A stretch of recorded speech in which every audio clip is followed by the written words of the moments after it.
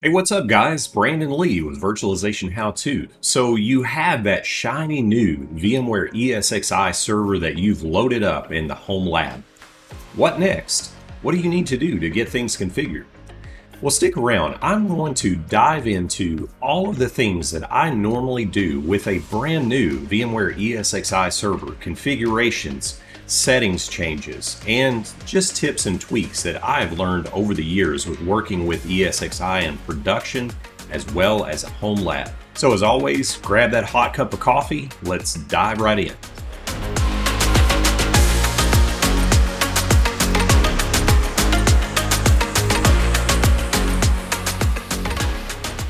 The first thing that we're going to configure is the management network. This is where everything starts with your ESXi host. This is how you connect to the host. It's how you manage it. It is where we set up the IP address information, DNS information, network adapters that we're going to use for the management network, VLANs, and the list goes on and on. So let's look and see how we configure that. VMware has what's called the Direct Console User Interface, and this is the interface that you get when you log directly into the console of the ESXi server. All you need to do to interact with the DCUI is hit F2, and that allows us to log in to start managing things. Once we log in, we're going to navigate to Configure Management Network. The first thing that I want to call out is the network adapters configuration.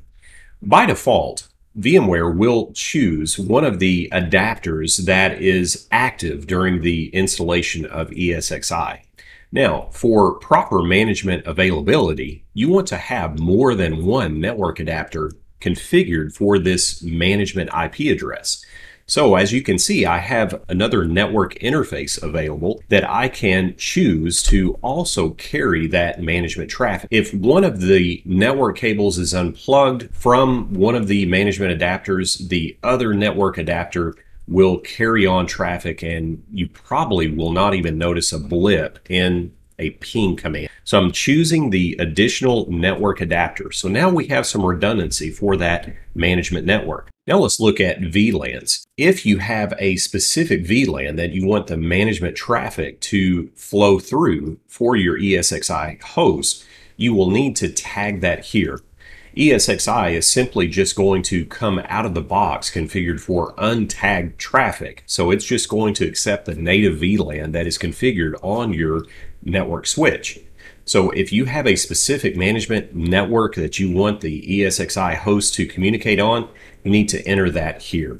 I am just leaving this blank for now, since this is just a nested test environment. This is where you would configure those VLANs. A call out about the VLANs in the previous network adapters, you would make sure that your physical uplinks are tagged for that management VLAN. If you were to select multiple network adapters and not have those management VLANs tagged on the ports for your network switch, if one of the uplinks were pulled, that other network adapter would not be able to communicate on that management VLAN, and you would lose connectivity. Navigating down to IPv4, here is where we set a static IP address. So if we want to set a static IP address, we would do that here, and we would make sure to configure a network mask, a default gateway, all of the normal configurations. Under DNS configuration, this is where we would configure our DNS servers that we want to use locally or public resolvers. And also for the host name, here is where we would actually set that host name. So I'm going to set that. I'm going to set the DNS configuration as I want when I hit enter. Also with custom DNS configuration suffixes, this is where we enter a local DNS search order suffix. If there are local resources that we want to access from our ESXi server via that local DNS zone, this is where we would configure that information. After we configure all of our network settings, we simply hit escape, and we're going to be asked if we want to apply the changes and restart the management network. We're going to enter Y. The management network has been restarted, and we see that we have the ESXi 8 test for the host name. So that tells us that all of those changes have been applied to our network management interface. Now that we have the management network configured with connectivity and all of our settings, I want to log into the ESXi host client and enable SSH, as we will use SSH for additional configuration. So I'm going to log in. We're going to click the host node. We're going to click Actions, Services, and we're going to enable Secure Shell, SSH. Now that we have SSH enabled, I can use PuTTY to SSH into the ESXi host. And there we have it. We have successfully logged in with SSH. The next thing is patching our ESXi host. We may have installed a version that we pulled from an ISO image that does not have the latest ESXi patches. So how do we do that? After we established SSH connectivity to our ESXi host, we can now run some commands from the command line to make sure that we have the latest patches installed. ESXi lets you know which software version you're running by something called a software profile. Now you can see your software profile by the command ESXi software profile get, and it will return to you the software profile that you are currently running. As you can see, I'm running ESXi 8.0, and the software profile is 205.13.097-standard. The standard designation means that we are also running VMware tools as part of the installation image. So that is our software profile. If we want to update to a certain software profile, there is a command that you can do that. To get these software profiles, the VMware Patch Center actually has the latest patches for ESXi listed.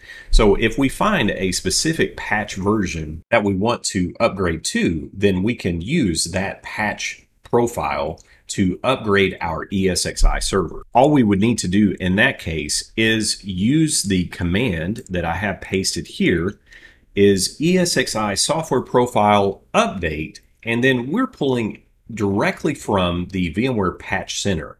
So as you can see, if I were on a down level ESXi host and I wanted to upgrade to ESXi 8.0, then I would simply update the profile. It pulls down the latest patch level, which is ESXi 8, and it applies that patch level to our ESXi host. The next thing we're going to do is set the ESXi time and date to point to an NTP server. We can log into the host client. Once again, we're going to navigate to host and then to manage. And you will see under the system tab, we have several options, but the bottom option is time and date. And as you can see, the NTP service status is stopped. So we want to configure our ESXi host to point to an NTP server. If we do that, we can simply select the Edit NTP Settings. We're going to select Use Network Time Protocol, Enable NTP Client. Make sure this is set to start and stop with host. And that ensures that when we restart our ESXi host, the settings are persistent for our NTP server. So I'm going to plug in the NTP server that I want to use, us.pool.ntp.org, and we're going to save that setting. Now that we have our NTP settings set, you'll still notice that the NTP service status is stopped. So let's navigate over to Services, NTPD, and we're going to start that service. And you notice now it is set to running. If we go back over to the System tab and we refresh, we notice that the NTP service status is now set to running. So now we have configured our NTP server settings for our ESXi host and its configuration. One thing I like to do as well with my ESXi hosts is point those hosts to my syslog server. And syslog servers are great to capture logging and to go back for historical troubleshooting. To point your ESXi host to a specific syslog server, there are a couple of commands that we can easily run from an SSH session to get that syslog server configuration set. I'm going to paste in the first command to set the configuration to a specific syslog server. And for the syslog server, I'm issuing the command ESXCLI system syslog config set, and then we pass in the log host parameter pointed to our syslog server. Then we simply need to restart our syslog service. Now our syslog configuration is set, as simple as that. What if we want to attach our ESXi server to shared iSCSI storage, which is a popular storage target that many may be running in production or in their home lab?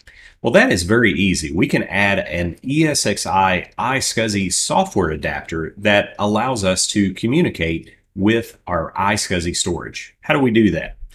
In the ESXi host client, click on Hosts and then Storage.